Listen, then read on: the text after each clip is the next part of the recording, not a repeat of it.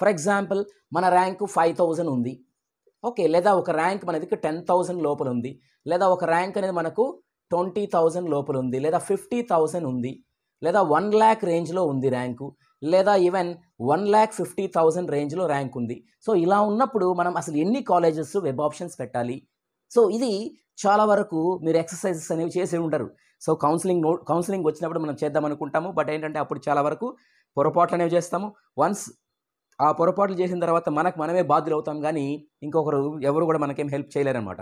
So కాబట్టి మీరు ఇప్పుడే వర్కౌట్ చేయండి, ఎక్సర్సైజ్ చేసుకోండి, రైట్. సో అలాంటప్పుడు మనకు చూసినప్పుడు అసలు ఎన్ని వెబ్ ఆప్షన్స్ పెట్టాలి అంటే, ఫర్ ఎగ్జాంపుల్ నీకు ఏ బ్రాంచ్ కావాలి, ఫర్ ఎగ్జాంపుల్ నీకు ఒక కంప్యూటర్ సైన్స్, ఒక ఎలక్ట్రానిక్స్ అండ్ కమ్యూనికేషను, ఇలా మీరు బ్రాంచ్ అనేది ఫిక్స్ చేసుకున్నారనుకోండి, అంటే ప్రజెంట్ డిమాండ్ అంటే అన్ని బ్రాంచ్లు మంచివే, నేను కాదని చెప్పను, బట్ ఎవరైతే ఎక్కువ మంది మనకి సాఫ్ట్వేర్ అంటే బ్రాంచ్ అనేది మంచిది అనేది ఏం లేదు, లైక్ ఫర్ ఎగ్జాంపుల్ ఎవరికి జాబ్స్ వస్తే అది మంచిది అనేది ఫీలింగ్ అనమాట అందరికి కూడా.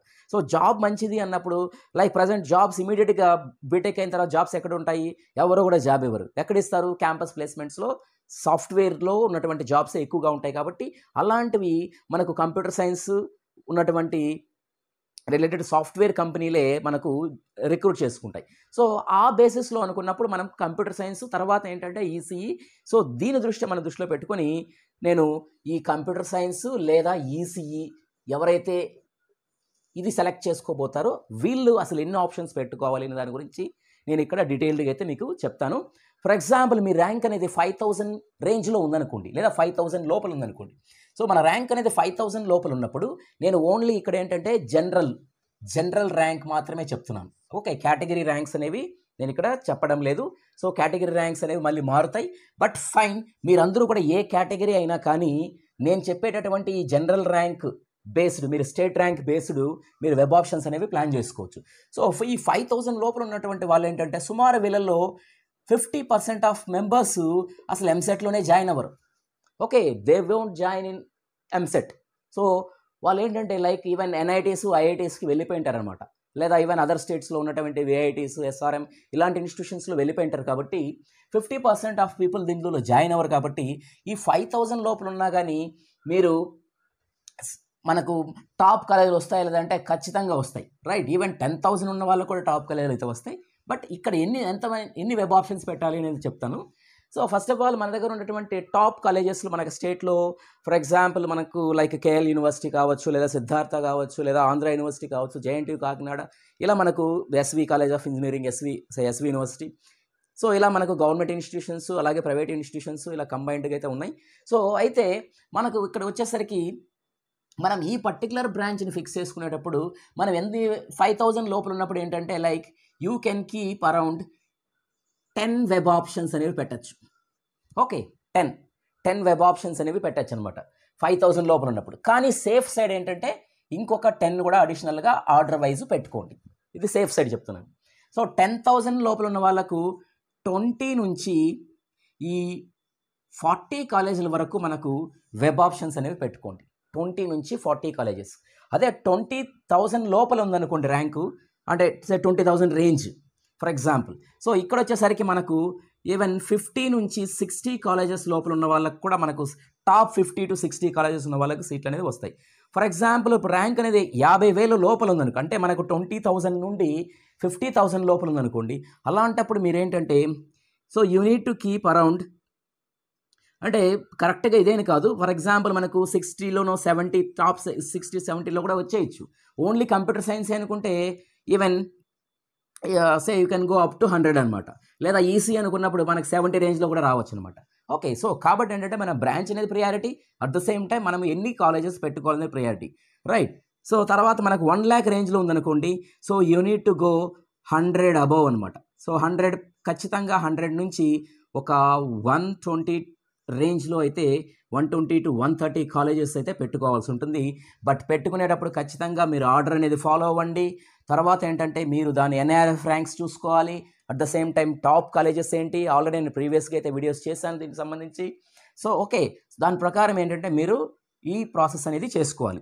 అలాగే ఎవరైతే ఇప్పుడు 1,50,000 అంటే 1 lakh నుంచి 1,50,000 రేంజ్లో ఉన్నారో వీళ్ళు 150+ కాలేజెస్, 150 to ఇంకా ప్లస్ అడిషనల్గా మనకు ఒక 20-30 కాలేజెస్ కూడా పెట్టుకోండి. ఓకే, ఎవరైతే 1,50,000 అబోవ్ ఉన్నారో ఆల్ కాలేజెస్ పెట్టండి.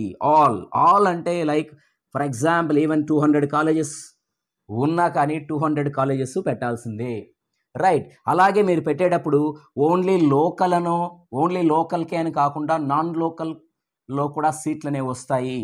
నాన్ లోకల్ కాలేజెస్ సంబంధించి కూడా మీరు జాగ్రత్తగా చూసుకుని దాని ప్రకారం మీరు ఎక్సర్సైజ్ అనేవి చేయాలి. అలాగే మనకు ఫర్ ఎగ్జాంపుల్ మీ దగ్గర ఎన్సిసి కానీ లేదా స్పోర్ట్స్ కానీ క్యాప్ కానీ ఇలాంటి స్పెషల్గా ఏవైనా మీ దగ్గర సర్టిఫికేట్స్ ఉంటే అస్సలు మిస్ అవ్వద్దండి. ఓకే, దీని ప్రకారం ఏంటంటే మీరు ప్లాన్ అయితే చేసుకోండి, రైట్. సో దీనివల్ల ఏమవుతుందంటే మీకు one thing you need to make it clear that order of colleges అనేవి చాలా ఇంపార్టెంట్.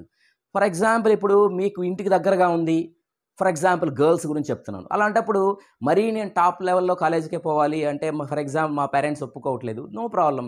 సో నియర్ బై మీకు ఏదైతే సూటబుల్ ఉంటుందో అలాంటి కాలేజెస్ని మీరు ఎంచుకోవచ్చు. But at the same time వాటినే కాకుండా రిమైనింగ్ కాలేజెస్ని కూడా మీరు మళ్ళీ ఆర్డర్ వైజ్ మార్చుకొని పెట్టుకోవాలన్నమాట.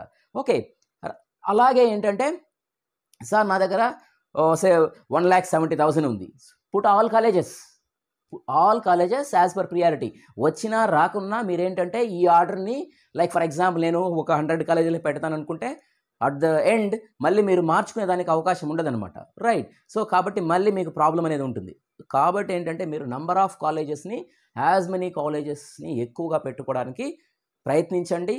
ఎస్, ఇది మనం ఎక్సర్సైజ్ చేసుకున్నప్పుడు అప్పుడు ఏంటంటే మనకు నోటిఫికేషన్ వచ్చిందా లేదు, ఎందుకంటే నోటిఫికేషన్ వచ్చిన తర్వాత మనకు ఉన్నది 2-3 రోజులు టైం ఉంటుంది. అప్పుడు మీరు సే డట్ జస్ట్ మీరు పేమెంట్ చేసుకోవాలి, తర్వాత కాలేజ్ ఎక్సర్సైజ్ చేయాలి, again you need to go for certificate verifications. ఈ ప్రాసెస్ అనేది గందరగోళంగా మీకు ఏంటంటే ఆ టైంలో టైం సరిపోదు. సో ఉన్న టైంని ఎఫెక్టివ్గా వాడండి. ఇంకా కుదిరితే ఏంటంటే మీకు బీటెక్ ఫస్ట్ ఇయర్కి వెళ్ళినప్పుడు మీరు ఏం చేయాలి, so how to improve your skills, మీ జాబ్స్కి for example future out side ఉన్నటువంటి కాంపిటీషన్కి మనం రీచ్ అవ్వాలనుకుంటే how to improve our jobs, మనకు ఈ స్కిల్స్ అనేవి ఎలా డెవలప్ చేసుకోవాలి, ఎలాంటి కోర్సెస్ తీసుకోవాలి, ఇలాంటివన్నీ కూడా చాలా ఇంపార్టెంట్ అనమాట. సో వీటన్నిటికీ కూడా మీరు ఏంటంటే you need to improve the skills. So I have given some link in the description box, you can go through that. Even మనకు టెలిగ్రామ్ గ్రూప్ ఉంది, వాట్సాప్ గ్రూప్స్ ఉన్నాయి. Even for BTech first year also there are some classes. So what ever the things which you have, you can utilize them, right? So this is what my main concern to you. So please do this exercise so that you will be get benefited, right? Thank you all.